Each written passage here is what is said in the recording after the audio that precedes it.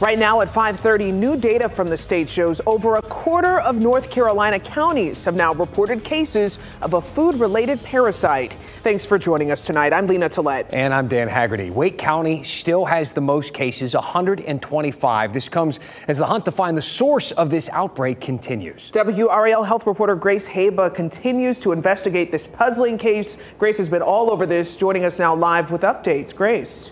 Yeah, we've continued to dig into this story to try to bring our viewers more answers about what's making people so sick here in North Carolina.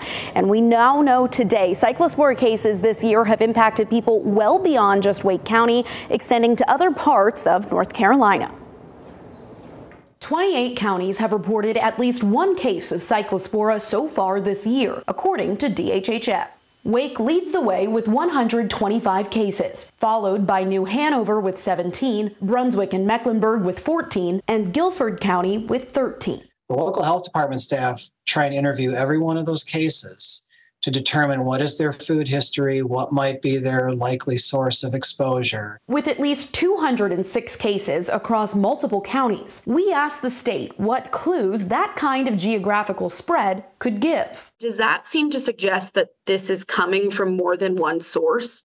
Well, that's a great question. It could be coming from more than one source, or it could be one source that's very widely distributed. Dr. Carl Williams with DHHS's Communicable Disease Branch says further analyzing stool samples from patients could also reveal additional leads. If it's a single point source that's distributed widely, you're more likely to seek highly related specimens from the patients.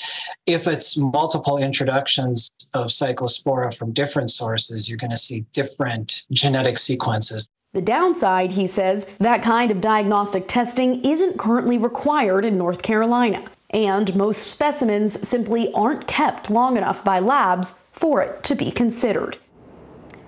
Now, you may remember a couple days ago I told you about using grocery store membership cards and credit card receipts to track what people bought and ate. Well, the state says those are also additional tools that they are using to try and sort all of this out.